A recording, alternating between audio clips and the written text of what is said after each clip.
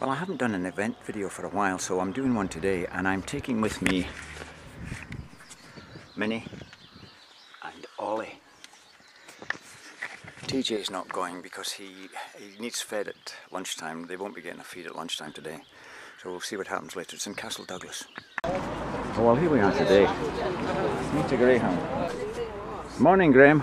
What are you doing today, Graham? This is our annual visit to Castle Douglas for our Meet a Greyhound Day. It's very crowded in the car park, It's Graham. very crowded. It's also Spring Fling, which is a local initiative in Dumfries and Galloway. Right. All the art galleries and museums are open. Are they? So this is why the car park's full, and there'll be a lot of tourists here because it's bank holiday as well. I'm parked a million miles from anywhere, Graham. Well, you need the exercise after. Thanks, Graham. Yes, I know I look it, but there you are.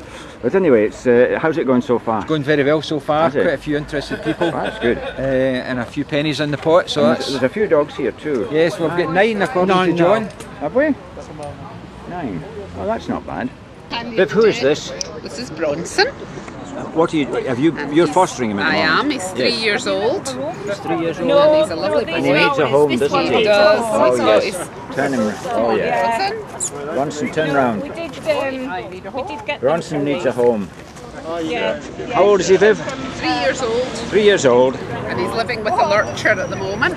He looks a very good-natured dog. He has. He's seen small dogs today. Has he? And he's been very good. He's easy in the house. He's clean in the house and he walks beautifully on a lead. That's great. And he travels well in the car, although he does need a bit of help getting in. Does he? He's not quite got the hang of it yet. Yes. Oh well, but he'll get there. He will. He looks a very nice guy. He is very sweet. Oh well, I hope he gets home soon. Always down towards the tail. Yeah, no, Like look. velvet, isn't it? It's silky. Baby friendly greyhound. She's called Bella. There we are.